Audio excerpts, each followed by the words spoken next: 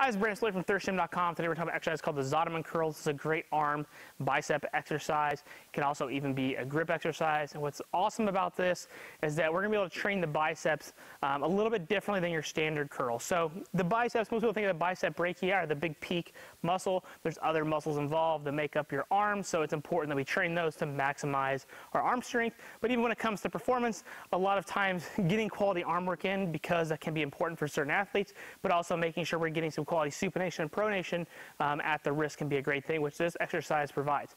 What you're going to need is 2 dumbbells. And if you've done a regular bicep curl with dumbbells, very similar. So we're just going to curl the dumbbells up towards our face. However, what we're going to do is we're going to turn our palms down and eccentrically lower under control. So each rep, the palms come up, turn, control on the way down. So it's a little bit of work because you have to move your wrists each time, but you're almost going to feel like a robot having your wrists come up, turn, break it down into steps. The key component to this part's actually probably going to be easy, and the lowering part's not going to be too bad, but if you're not training any of the backside of your forearm, you're going to feel this definitely over time, and we really want to control that eccentric as we lower the dumbbells. So get those palms over as much as you can, really control the whole range of motion, just like that. Okay, super easy. When it comes to programming, 2, 4, 5 sets, 6 to 12 reps is pretty good. You got to think it's quite a bit of time and attention going back down.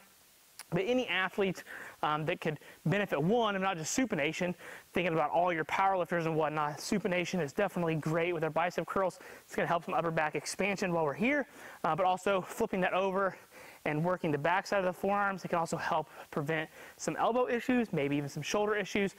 Now, when it comes to your athletes, think about wrestling, any kind of combat sports, grip is incredibly important. So not only do we need to have strong biceps as we hold stuff and grapple and things, but also that eccentric and lowering of the weight with the hands pronated, then you're definitely going to find that the brachialis and some of those other muscles are going to have to work into overdrive and control. And usually when your hands are getting taken away, think if you've got a wrist and someone's trying to pull it away, eccentrically that's going to lower, but we're also going to get that grip work on the way down. That way we don't drop the dumbbell. Want to make these even harder, put some fat grips on them. You're going to find a ton of grip work, but also a lot of great bicep involvement as well. So if you got any questions about the Zottoman curl, feel free to leave them in the comment section.